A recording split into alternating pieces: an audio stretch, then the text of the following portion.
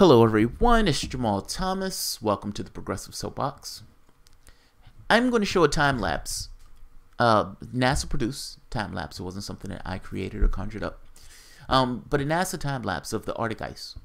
The ice in the Arctic as we know it for the most part is going to be non-existent either the next year or the year after. It may even, if I'm not mistaken, be there this year. NASA has time-lapse video of what the Arctic used to look like versus what it looks like now. And as I say this, be mindful that 2017 was the hottest year on record, just like the year before that and the year before that. We're doing this. People don't like to own up to the fact that human activity is doing this. Scientists are, for the most part, like in the 90-something percentile, have agreed that human beings are doing this. And for whatever reason, using mystics or something else, you have some 3 or 4 people who say we disagree. Okay. Yeah, let's show the video first. Guess I'm slightly annoyed by this. Look, there are plenty of things where I disagree with scientists on. My issue with this is it's a win-win. Like even if you didn't believe in climate change, but you said, hey, the solution to this is going to create jobs and everything else and a better living space and better air and everything else, so I'm okay with that. Or if you say, oh my God, this is a threat, we need to do something about it. In both cases, it is a win-win. You're going to have a better fucking world from the standpoint of jobs and from the standpoint of your environment. But whatever. Let's take a look at this. Take a look at the time lapse. In this animation, we're taking Arctic sea ice into the 3rd dimension. Here, we're looking at the ice age, which is an indicator of thickness. Generally, older ice is thicker ice. And so what you see in this animation is, first of all, the ice pulsing out and in with the seasons. In winter, the ice grows out and expands outward. In summer, it contracts inward as it melts. In addition, you see the whiter ice, which is the older ice, moving around the Arctic, being pushed around by winds and currents that move the ice. And what you can see is, over the years, the ice pulses around and it moves around. You know what's wild? It looks like it's breathing. Like, it looks like it's, you know, like you take a breath. Like it's kind of expansion and contraction.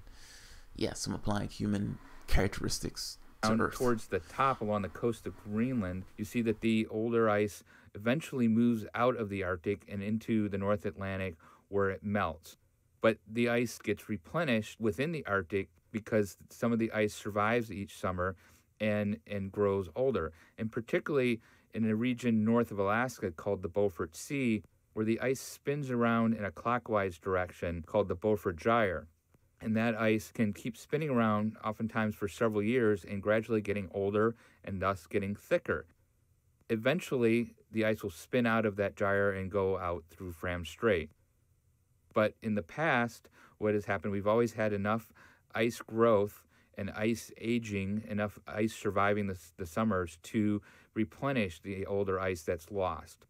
But in recent years, we've seen less replenishment. There's been more melt during the summer, and so the ice that goes out through Fram Strait has not been compensated by the ice growth.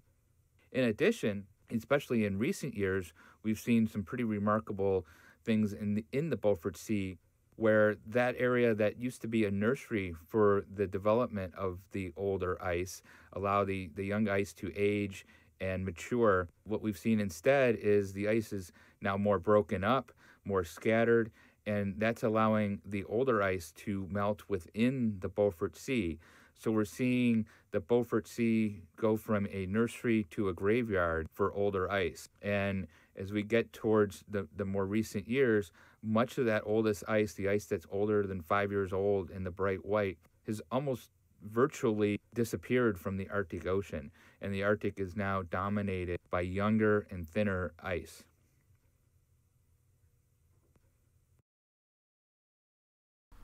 That's amazing. That's utterly amazing. Like, as human beings, we're stuck in our time period. Like, so it's hard for us to step outside of our time period and kind of look down on the thing and see how things are. So it's like a frog in water or something. It's like as it heats up, you don't necessarily know that it's heating up because you're not necessarily paying attention to the minute temperature differences over a period of time. But when you can actually look at this and you say, holy shit, that looks bad. You can see it with your own eyes. That looks bad. There's other models that NASA has put out showing warming, where it shows this kind of warming trend that takes place over the top of over Earth over the course of X number of years. Look, I think this is a win-win. It's aggravating when you have some people saying, hey, we could get more oil when that ice melts. Like this is a fundamental misunderstanding of reality at this point. Our climate is warming. We can see it in the effects. This is not one of those things that is invisible to us at this point. We can see it in the world and the weather and the phenomena around us with regards to weather. Even if you don't believe it, like that's the part that gets me, right? So, look, there are things that I think physicists are wrong on, fair enough, but this is one of those things where it's across the gambit, not just across the gambit. It's if you're wrong, it is catastrophic. If I am wrong, you just get a better world. Like, I'm not gonna harp, and because the point of this was to show the warming trend itself. But there are several dire effects that come along with this thing of the temperature warming. You're talking about 2-3 degrees. People always put the model out to 2100. What happens beyond 2100? Like, and that's assuming that the methane that's not leaking from that particular spot. In fact, there's a Ottawa scientist that I'm gonna see if I can get on. The methane leaking from that spot may spike the temperature up in a way that's not necessarily forecasted in the models itself. Meaning, we're not doing anything about it, first. And second, it may be worse than what they're forecasting. Like when NASA was looking at this, they trended, or the model was trending towards the worst aspects of their model. But that model doesn't take into account a sudden spike based on some kind of methane release that has that packs more heat than just the carbon itself. All right, I'm not gonna harp. I'm not gonna bitch. Not more than I've bitched. I've done many videos on this thing of climate. I'm probably gonna do many more on this thing of climate. I've done many videos on the effects of carbon, how that carbon affects food that we eat, lowering the nutritional content of the food we eat. I've done videos talking about how the West, the sperm count has gone down by 40%. Look, I just try to make this point that the way we're living is antagonistic to life. That's the only point that I try to make. When I do these videos and I try to point this out, we can have debates on how people should be arranged and everything else. But if the way that we're arranged is destroying life itself, meaning it destroys the ability for you to even have the debate of how you should live your lives, then I think you're wrong. Now, you can be, fatalistic and say there's no point to anything, so, I can have this particular disposition. But even in that, you're wrong, because that particular disposition assumes consistency. Meaning,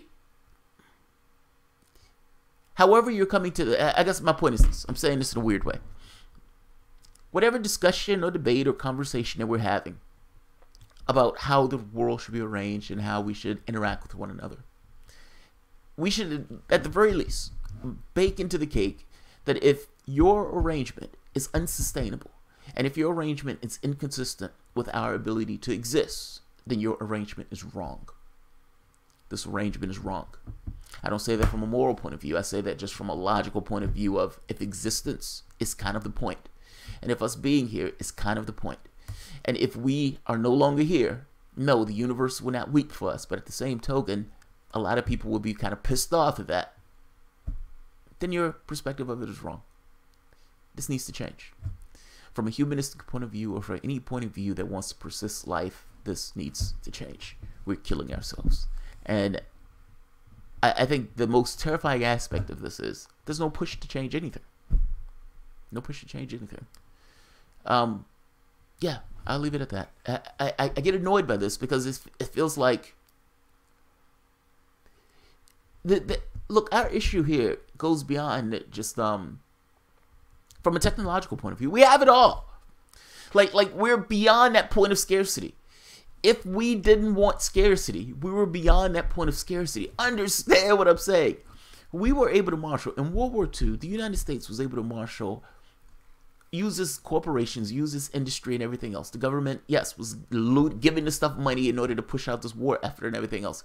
But we provided enough armaments to supply, for the most part, the entire war effort, and put 2 military battalions on both sides of the globe. We have the capacity to make sure everybody on this planet has everything that they need. China by itself has the capacity to make sure everybody on this planet has everything that they need. We are beyond this issue of scarcity. Scarcity at this point becomes a choice. That is part of the most aggravating aspect of what I do and what I try to get across to people, that the way they see the world and the way they think the world has to be is off. The world could be any way that you want the world, providing you deal with the consequences of that arrangement. And these are the consequences of that arrangement, including what is taking place with our climate and what these guys are showing you on this globe, meaning the Arctic losing its ice and all the consequences that come from that. I'm going to put an article at the bottom detailing some of the consequences of that ice melting. I'm not going to do it in this video because it will get too long and it will be too dry. So I will just leave it there for you to read it for yourself. We could change this. It's a choice that we don't make. So, all right. If you enjoy the content, please feel free to share, like, subscribe, and of course, you can always support the Patreon. Thanks, guys.